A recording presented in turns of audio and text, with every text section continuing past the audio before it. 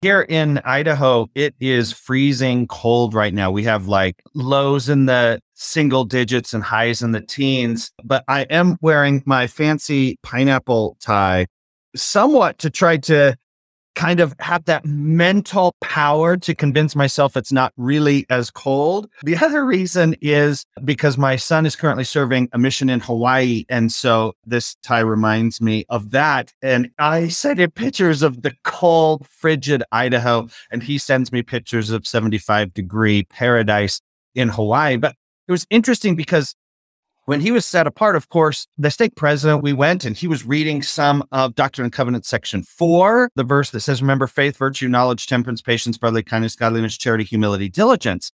And as he was reading that, for some reason, the story of Ben Franklin popped into my head. Benjamin Franklin is famous for lots of things, primarily being on the $100 bill. I mean, that's a major accomplishment in your life. But one of the things that's interesting about Ben Franklin is early in his life, he identified 13 values that he wanted to live out and to become better at those values.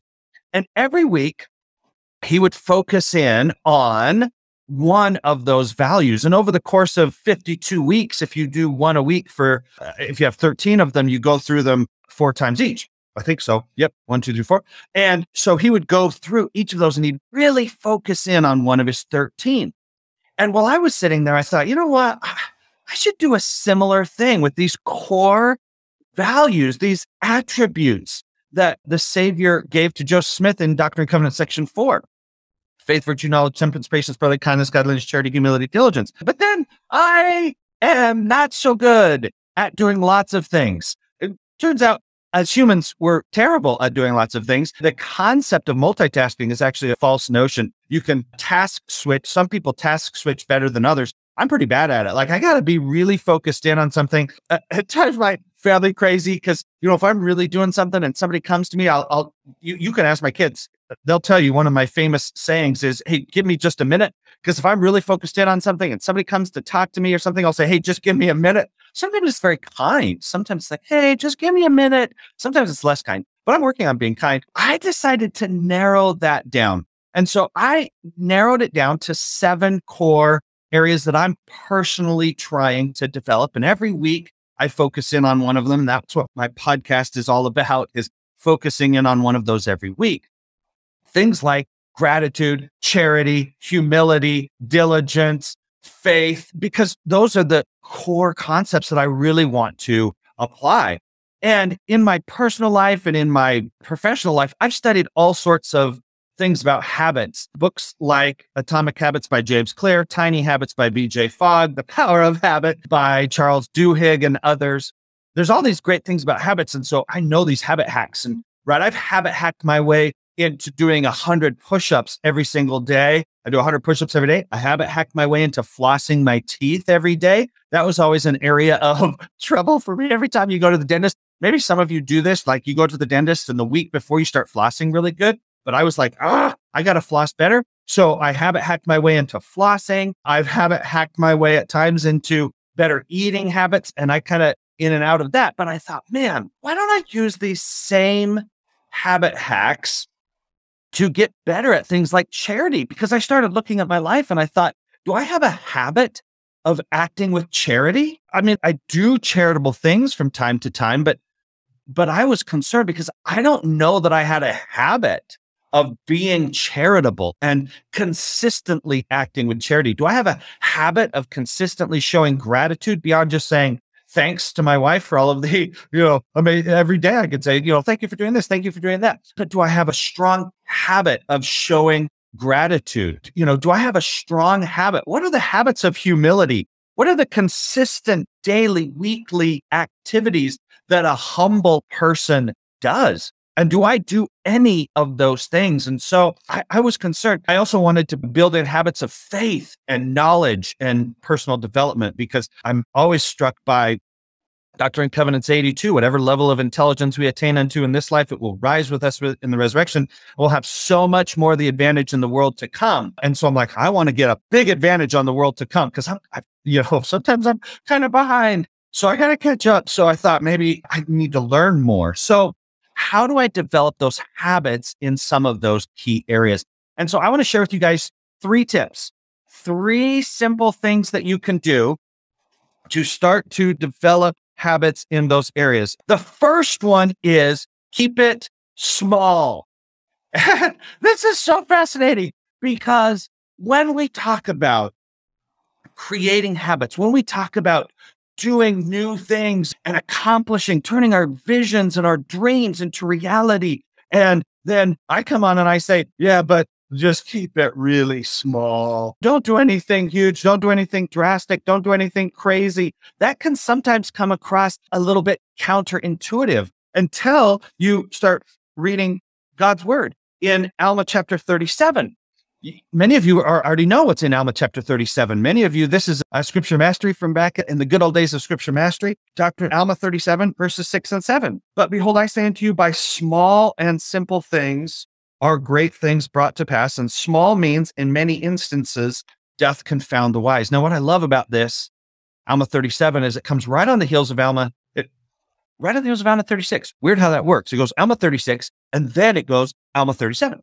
And in Alma 36, it's the miracle story of Alma the Younger. He's now talking to his son and retelling the story of the angel coming to him. You find it in Mosiah chapter 26, and then you find it here, Mosiah 27, I think. So you have this miracle story, this like once in the whole Book of Mormon story. I mean, the Book of Mormon covers hundreds of years, and only one time do we have this miraculous story. It matches similar to Paul in the New Testament. And so very rarely do you get this miracle story of an angel coming and having this incredible conversion story. And right on the heels of that, Alma wants to remind his son Helaman, hey, don't forget it's by small and simple things. As human beings, we tend to become really focused on size and kind of the scale and the timing, right? Which means we want really big things and we want it right now. Size and time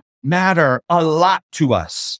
But listen to how God describes size and time in Alma chapter 37. The Lord doth work by means to bring about his great and eternal purposes. Time.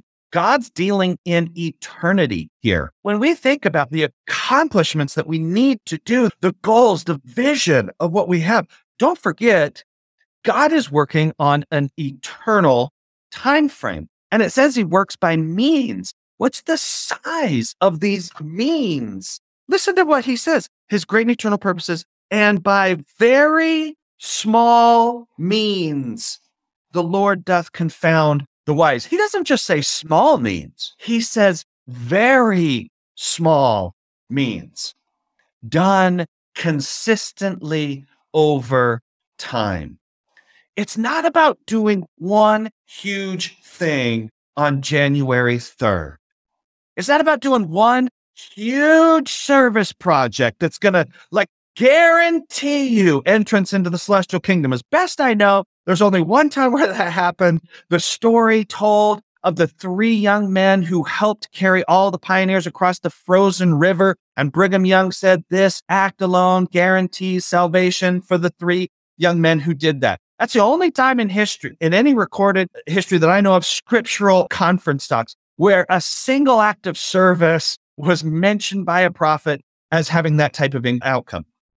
For the rest of us, very small means. Keep it small. If you want to if you decide, I want to increase my faith more, it's going to be something small, done consistently over time. I want to become more charitable. It's not one big, huge act of charity. It's the small, consistent acts of charity. For me, one of them is gratitude. I want to become a more grateful person. So you know what I do? I write one thank you card a week. Right over there is, I have a box of thank you cards and I write one a week. But one mailed, stamped, handwritten, hand addressed, stamped, sent thank you card. Over time, that gets to be pretty big, right? I mean, that's 52 a year.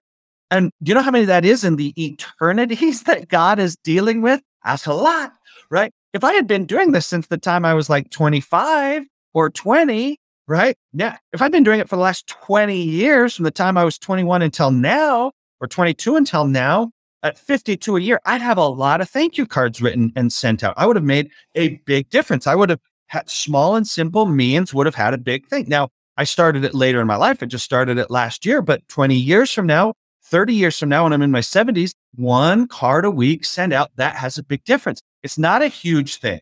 I'm not sending out 50 thank you cards a day, just small, simple things, one a week. If you want to increase prayer, it's going to come down to one prayer a day. If you want to increase scripture study, it's going to come down to small. I know some people love to do the fun challenge where they read tons of scriptures and they just read and try to read the Book of Mormon in a short period of time. And that's great.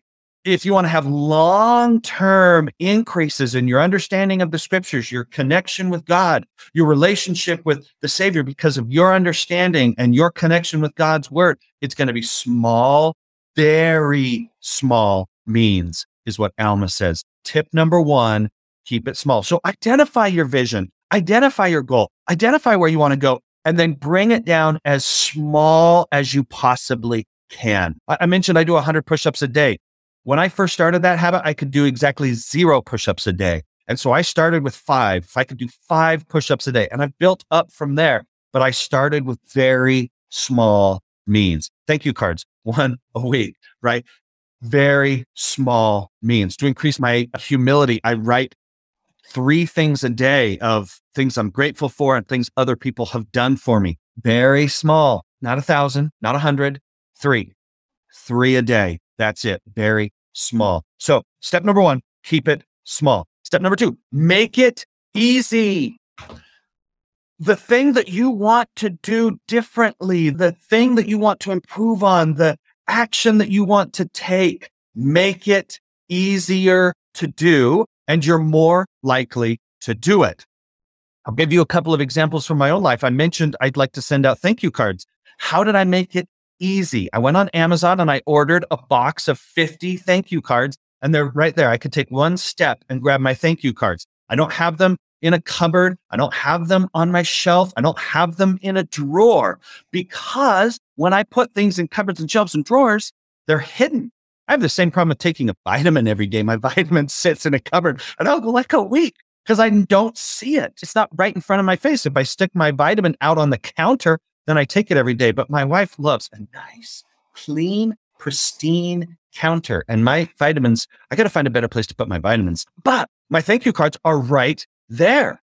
And so I know, boom, there they are. Same thing with my push-ups. I bought these little push-up bars to help me do push-ups. They're literally sitting right there. One step, I could be at my push-up bars, so that it's incredibly easy for me when I get up and I look down and there's my push-up bars. Boom, 5 push-ups. I made it as easy as possible. God did the same thing for the Israelites when you read in Exodus. I love this story of manna. The story of manna is so fascinating because of how easy it was. How do we feed thousands of people for 40 years? Well, we make it very easy. All they had to do was they had to walk out their door and pick up this round thing. Exodus 16:14. When the dew came off upon the face of the wilderness, there lay a small round thing. The children of Israel saw it and they said to one another, "It's manna," which means, what is it? They had no idea what it is. They literally called it, "What is it? What is it?" And that's what they called it, manna, for they knew not what it was. And what did they have to do? They had to go out and they had to grab an omer full every day. Small and easy. I love what it says here. Moses said, "Let no man leave it till the morning," which means don't grab extra and say, "I'm going to sleep in tomorrow and I'm going to have my leftover manna." Let no man leave it till the morning. You got to eat it all today. Don't leave it for tomorrow. Notwithstanding, they hearkened not unto Moses, but some of them left it until morning, and it bred worms and stank. If they left it till the next morning, it had gone bad. But then this miracle happens on Saturday nights. It turns out that the day before the Sabbath, they could take twice as much, bake that which you will bake today, seethe that you will seethe, and that which remaineth over, lay up for you to be kept until morning. And if they did that, then the next morning, it wasn't bad. A miracle that God did for the children of Israel. So one time they could let it go an extra day, but it was so easy. They just had to walk out, grab an omer full, and that was it every day. but they couldn't, it wasn't one big thing. They weren't grabbing a week's worth in one day. They weren't grabbing a month's worth in one day. It wasn't like a trip to the grocery store where they were just piling it all in and thinking, okay, this is going to last us. No, every day. Very simple, very small. Go out, grab one omer full. It's right there. It's right outside your door. Boom. This is true for maybe some of the habits that you want to do. If you want to make it easier to read your scriptures, put your scriptures in a place. Put your scriptures where your TV remote normally is. And put your TV remote in the drawer or cupboard somewhere. Make it easier to grab your scriptures than to grab your TV remote. If you want to make it easier to do Come Follow Me study with your family every week, put it at a specific time and location every Sunday, immediately following church. We're going to do this every Sunday, immediately before church. We're going to do this. Make it very simple. So it's not like, oh, sometime we'll do it. No, the children of Israel didn't go grab manna sometime. They grabbed it at a specific time and a specific place. It was very easy, very simple, very basic, because God knows that's kind of how we operate. If it's easy, we'll do it. If it's hard, less likely we'll do it. And so take whatever it is that you want to do more of and make it easier. Make it more present. Make it more visible. I have my scriptures. They sit right here next to me on my desk so that when I have a couple of minutes, boom, I grab it. I just did this on my phone recently. I moved some apps around on my phone so that now on my home screen, I have 3 apps that I really want to get to often. And I hid all of my social media apps. So I have to kind of swipe and go into a folder and swipe to get to all my social media. Because right on my front screen on my phone, I've got a big one of link to Come Follow Me. I've got my Kindle app so I can read more, and my Audible app so I can listen to good books more often. And I've buried some of my other apps that I don't want as much deep in my phone. And so right here on the front screen of my phone, I made it easier to get to some of the core apps that I really want to get to. You could even put the Our Turtle House app right on your home screen, and it'll make it much easier for you to access great content all the time. Make it easy. One other little tip to make it easy. I use this all the time. This is my weekly habit tracker. And I mentioned that I focus in on one core development idea, one core characteristic every week. And so I just write down a habit or 2 that I want to do that week. And then a tracker is amazing in helping us actually achieve the thing. And so I just have down here, did I complete the habit and did I celebrate that habit? And so I just write down, send out, one card. I only have to check that one time, but my daily gratitude. And then I, boom, mark it every day that I did it. Or maybe it's 2 minutes of scripture study and boom, mark every day that I did it. Or maybe it's 2 minutes of reading the Come Follow Me content for the week. And boom, I marked that I did it. If you give yourself a tracker, you're much more likely to actually do it. So I leave this right here on my desk. I have my 3 habits written out that I want to focus on that week. And then I can mark it off, and making it visible and making it easy is very effective. Okay, last one. So number 1 was make it small. Number 2 was make it easy. Here it is. Keep it small. Make it easy. The last one is celebrate small wins. We oftentimes don't do this very well. I think sometimes it's because we want to focus on being humble. And we think if we kind of celebrate things, then we're not being very humble. I love the line from C.S. Lewis. He said, humility isn't thinking less of yourself. It's thinking of yourself less. And so it's not that you have to put yourself down. It's not that you have to diminish yourself. We don't serve God by being small. We don't serve God by reducing our own amazing contribution. We best serve God by fully embracing our own unique talents and skills, by fully embracing our own unique ability to contribute to the lives of others, and then going and doing it. But what we can do to increase the likelihood that we'll do a specific action again is to celebrate it immediately following the action. So I do my little thank you card. I put it into the mailbox, and I just, as I'm walking back from the mailbox, celebrate my small win. I send my thank you card for the week. Yes. I do my 5 little push-ups, even though it's just 5 push-ups. I just do 5 push-ups and I go, yeah, nice job. Way to go. Hey, you did your 5 push-ups. I celebrate a small win. About a decade ago, I ran a marathon. And this is a good example, if you're running a marathon and you decide, I'm going to wait and celebrate once I cross the finish line of the marathon, you might never get there. So you're going to celebrate every small accomplishment along the way. The first time you run a mile, the first time you run 5 miles, the first time you run for 30 straight minutes, the first time you hit 13 miles, right? All of these small accomplishments, double-digit miles, that's a big one. First time I hit 10 miles, I still remember that day. Celebrate that. The first time you do a Come Follow Me lesson together as a family, celebrate. First time you get 2 weeks in a row, celebrate. First time you read your scriptures for 5 straight days, celebrate. First time you read your scriptures for 2 straight days, celebrate. Celebrate every day, celebrate. Because the more you kind of tell yourself, yes, you're doing good, nice job, way to go. And that's all it's got to be. It's just a yes. The more often you do that, it wires into your brain. That's an activity that brings positive results, and it will wire your brain to want to do that activity again.